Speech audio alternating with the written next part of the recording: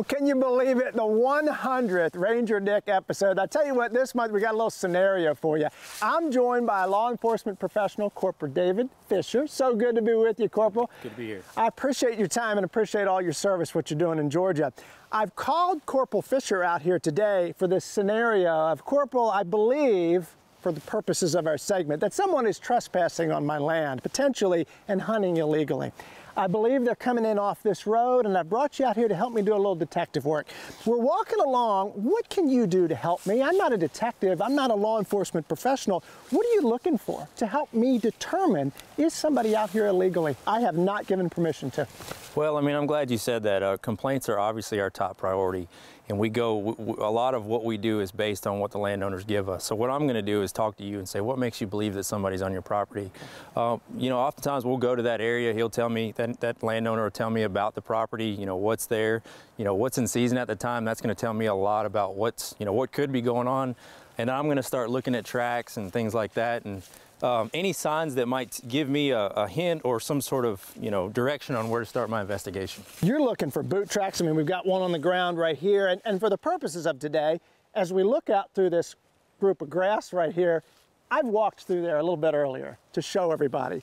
But you're going to look at a bunch of grass and see if it's kind of matted down a little bit. Is that what you're... Well, and you say that, but people inadvertently leave sign. They don't realize they do, but they do. And we see this, and a lot of folks don't realize they're doing it, but we pick up on this as game wardens, and that's where we start. And the folks at home can see that. So as you're walking back through, how do you know this is potentially a person and not a deer? Just a goofy question. Well, it could be a deer, but it may not be a deer. So we will continue to follow the trail until we find more signs that is pointing that it could be a person and not a deer. And at the end of the trail, if it's going to be a hunting or fishing or you know, some sort of complaint that's related to us, we're going to find something that's going to indicate why they're there and what they're doing. And it could be bait, it could be trash there, it could be something that would say, all right, and then what? You coming back, I'm guessing? We will, most definitely. Okay. I mean, we work, our hours are very unique, and we could come in the middle of the night, we could come first thing in the morning, in the afternoon, midday, it really depends. But our schedule is all over the place, and we could very well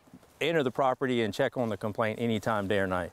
Corporal, what I want to do now is I want to give a scenario to the folks at home. If someone was to run into a game warden, what is that game warden going to do to assess the situation? And let's go there next. So what you're seeing here is a classic example of what we may encounter this time of year leading into turkey season. I've investigated the complaint, I followed the trail, I've come to an area where obviously, you know, somebody has been. I've located a baited area, you know, it's leading into turkey season. This makes me believe that somebody is in here hunting. They've put out a bait site and they're going to be in here illegally hunting turkeys over bait. And Corporal, just to make sure, I can feed the critters, I can feed the turkeys and the deer, I just can't hunt over this. Correct. Okay, now let's just say, purposes of TV here, I'm the guy that's been out here doing this illegally. You have caught me. Walk me through some of the things that are going on ahead of time and now that you found me out here. Well, it all started with the landowner, the initial contact with the landowner. I'm going to make sure that, per our policy, our landowner affidavit is signed and the landowner has you know, gone through that process. So once I contact that information, more than likely I already know that individual is not supposed to be here. But I'll start looking at body language. I'll start, you know, not necessarily putting a lot of thought into nervousness, because a lot of folks get nervous when they're around law enforcement. But if they are and they have their hands in their pockets, I'll say, hey, would you mind pulling your hands out of your pockets so I can see them? You know, and we'll kind of go from there. I'll ask to, you know, do a compliance check on his hunting license. Oftentimes we may encounter other violations once we start actually contacting that hunter, in addition to hunting without permission and hunting over bait. And so what's so cool about what we're learning about here is the detective work, but I think essentially your ability to form a relationship with me. You're not out here saying, Nick, get up against this tree, you're doing something illegal. We're having a conversation, and I think that's so important for the folks at home to see, and particularly where we go next with the idea of if you're interested in doing this as a job, what kinds of things are you doing? So much people work, I'm thinking, in your line of work. Yes, sir, most definitely. That's the cool part. Well, let's go take a look, and let's talk about, if you're interested in getting into this kind of a career, let's talk about how you can do it next. Well, we cracked the case with Corporal Fisher, and now I want to introduce you to Game Warden McDade. Game Warden McDade, so good to meet you nice today. Nice to meet you. Thanks for being with us. You know, what's so special about this is to learn about some of the things that Game Warden McDade is doing, and that includes recruitment. So if you're sitting at home thinking to yourself, man, maybe my son or daughter, grandson, granddaughter, myself, I'm interested in learning more about this type of job. It sounds so cool.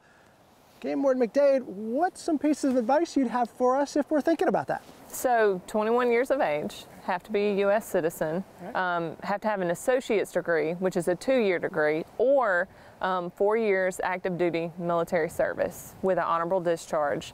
That'll satisfy that education piece. So those are the 2 things, and I just want to reiterate associate's degree, 2-year degree, because there's a common misconception you have to have a bachelor's. Now, criminal justice is preferred, but it can be in anything. You know, you could have a psychology degree, a business degree, so you can go to any technical college. It's got to be accredited university, right? So any technical college, junior college, and get that degree. So, but that's important. Yeah. And I think that's so good for folks to know if you're concerned about that bachelor's degree, the associate's what you're looking for. And so for you, what got you into this?